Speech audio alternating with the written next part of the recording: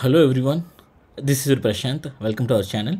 Yesterday we saw the types of first part. Today we are going to see the Python data types part 2. Today we are going to see string, list and tuples. People who didn't see the yesterday's video, go and see the yesterday's video. Yesterday we saw integer, float, complex numbers, dictionary, boolean and set. Let's jump on to the topic.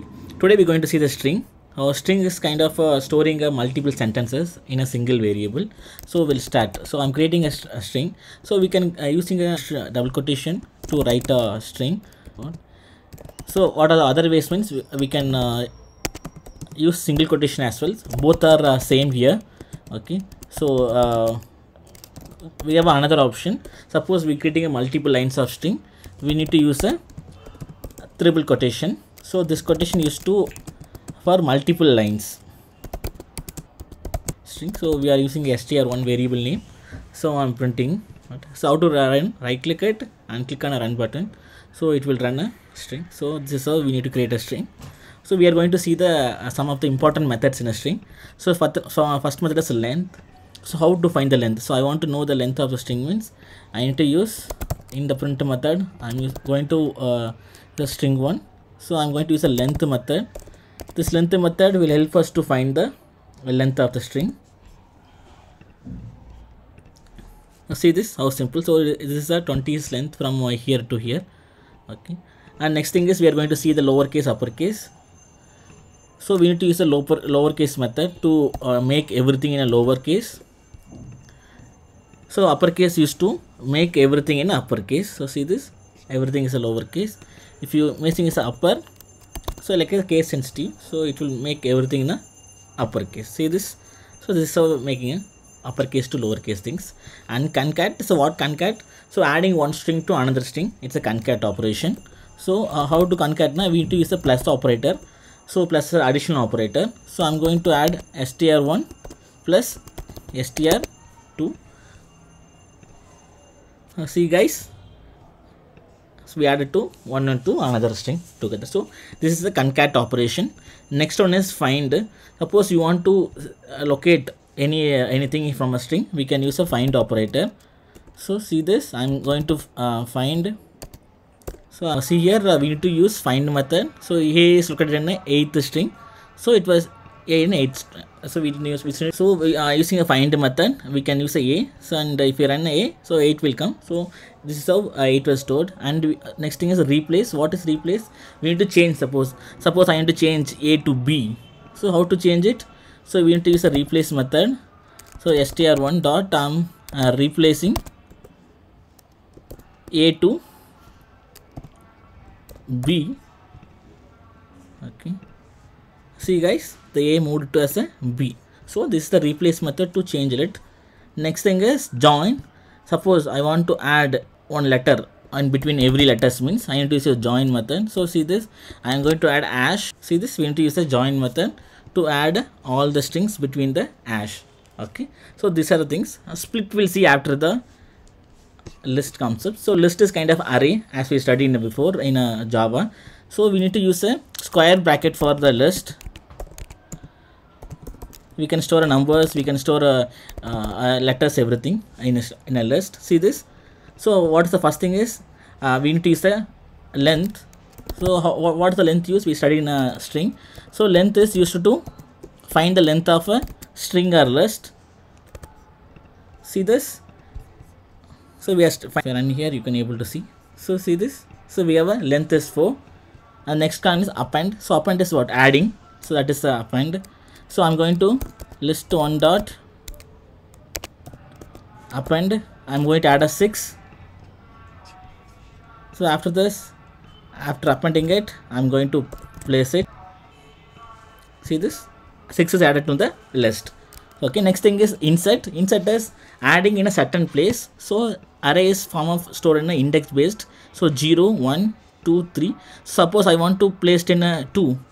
So I want to insert it, list dot insert.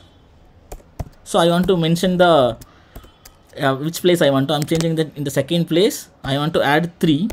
See this, in the second place the 3 is added to the list. So this is called inserting. And indexing. So what indexing? I want to know the index. Suppose I want to know where the 4 is stored in the location. So I want to use a indexing method. In a list 1, I'm going to index. I want to know index of where the 4 is stored. So that is my I want the index. So see this, guys. So it was stored in the third place, like 0, 1, 2, 3. So in the index, third index, just storing it. Okay. Then as a remove. So remove was used to remove a certain letters. Like suppose I want to remove the 4 from a list. So if I list dot remove 4, I'm removing it. After that I'm printing it. So from the list I'm removing the 4. Okay, this is how we remove the things. And we have a sorting, so we can use a sort also. Suppose a list is jumbled, so list dot sort method to order, ascending order, descending order. So I'm ascending order, making the ascending order. See this, guys. So it's stored in the ascending order. Okay. So then next thing, the pop. So what the pop means? Both it also removes, but remove is remove in certain places. Pop will pop in the last. Suppose right now 4 is the last end. So I want to remove the pop. See this here. So list dot pop. So pop will remove the last element. So I'm printing here. See this, 6 is gone. So 6 is removed, popped from the list. Okay. Next thing is slice. Slice is cutting into pieces. So this is our current list. So in the current list, I want to get 0 to 1. So I want to print list 1 some square. So first thing we need to give index from the 0th index. Next, after the double colon, we need to give a length. So length is 0, like 1, 2. So I'm giving a 2 here. So it will take the 0th index to second length. Suppose I want 3 and 5 means 3's index is 2, 0, 1, 2. So I'm giving a 3 as a starting index. And the total length is 4. So I'm giving the 4 as a second length. See, guys, we get a 5. Okay, this is how we need to use a slice method. And the extending. So what is extending? Suppose you need to add one list to another list, we can use a extend method. So extend is to, like suppose I'm extending list 2, extends list 1. So list, I'm adding everything into list 2. If I print a list 2, see this, guys, list 1 and list 2 was appended together. So that's why we can using extends. So now we can right now understand, right, what is list. List is storing kind of orders.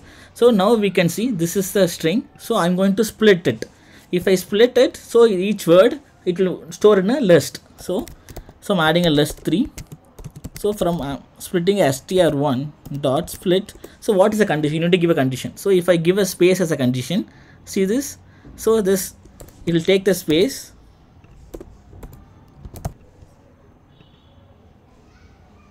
See this, guys, it is split into the each word. So this is how we do split condition. When a split is thrown in a list. So list of I element, it is stored in a list. Okay, this is the concept of splitting a string. Okay, then final one is tuple. Tuple is same like a list. What is the difference between tuple and a list is?